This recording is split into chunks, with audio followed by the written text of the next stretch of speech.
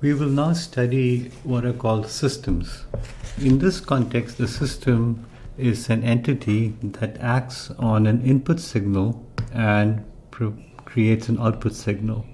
So for example, if this is the system, it has an input signal over here, and it acts on the input signal and creates an output signal like that. Now, in general, we could have a set of inputs rather than just one input, and we could have a set of outputs. So in general, these are vector inputs and vector outputs. So it's a vector output and a vector input. And by convention, the vector input is represented as x, and the vector output is represented as y. And I will use x and y with that little arrow on top of it to indicate it's a vector, and later on we will work with scalars mostly, but just for the general purpose we should call it a vector in the general case. The function, so the system over here really is operating on a vector which is a function of time, and it creates another output as a function of time as well.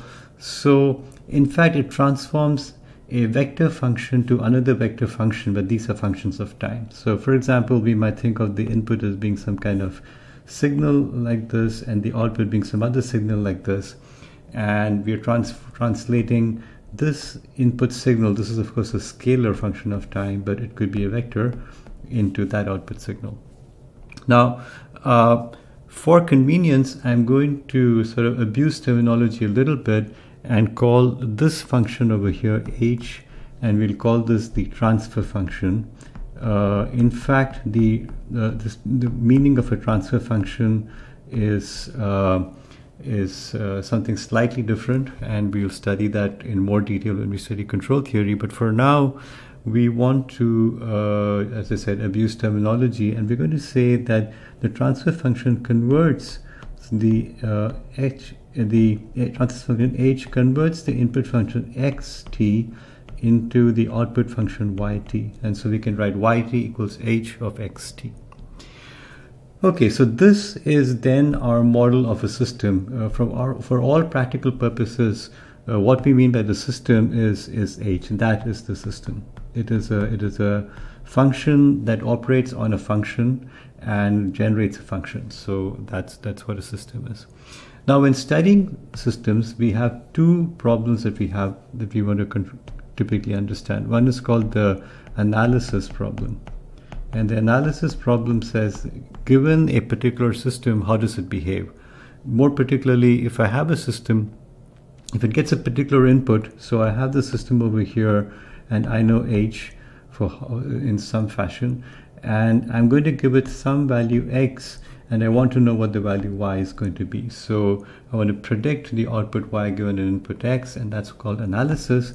And the other one is called the design or synthesis problem. And the design problem basically says that I know y, I know what the input and output are. I know x and I know y, and I want to design h so that it achieves the appropriate value y.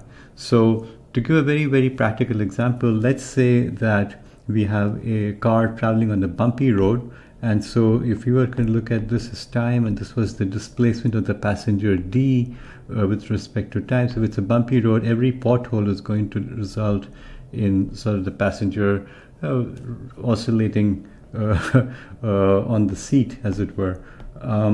But what we want to do is to design a system which is smoother. So we want the output to be as nearly steady as we possibly can. And so we want to know what is the function h such that we can translate this noisy signal, this bumpy signal, into the smooth signal, and that would be the design problem. We are going to not focus on design now, but when you solve control systems, we will actually look at designing specific control systems in order to achieve certain control objectives. Okay, so this is just the outline of systems, and next we're going to study how we can categorize different kinds of systems.